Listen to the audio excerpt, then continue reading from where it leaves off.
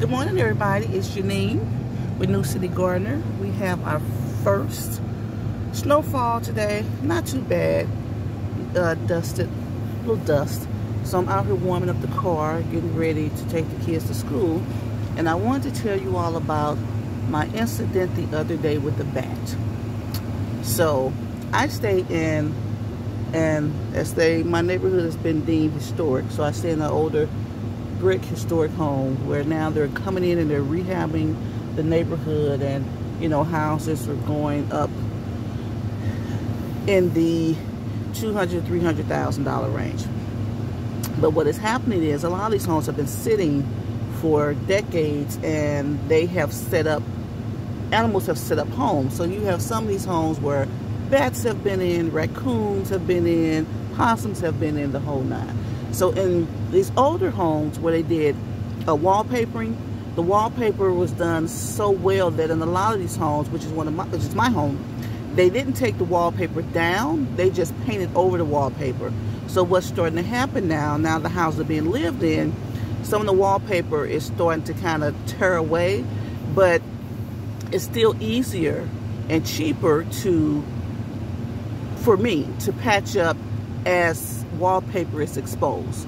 So I've had a couple of that, and the painters have patched it up, and so I come home the other day from dropping the kids off, and I go into the dining room, and so I look up and I was like, oh, okay, another piece of wallpaper's been exposed, so we're gonna have to scrape that down, So then I look a little closer and I was like, that's not wallpaper.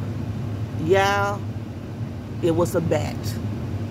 A bat. A B-A-T, a bat.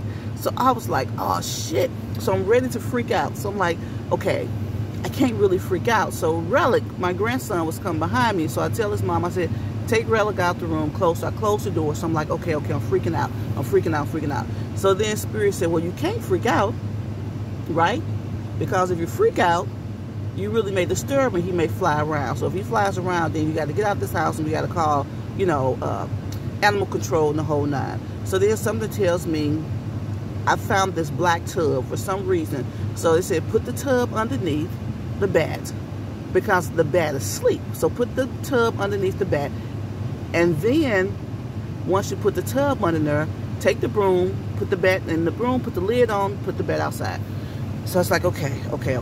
So I really want to have that that freak out moment. Oh my God! But I couldn't. So I take the tub, put it underneath the bat, and then hit the bat with the broom, and he kind of dazes like he's waking up. I said, oh, he is asleep.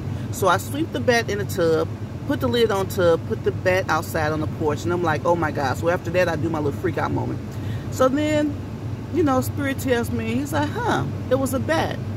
But aren't you the one that said you want to get some land? You want some acres? You want some... So if you're getting land, you're getting acres, you're going to run into all types of bats. You're going to run into all types of possums.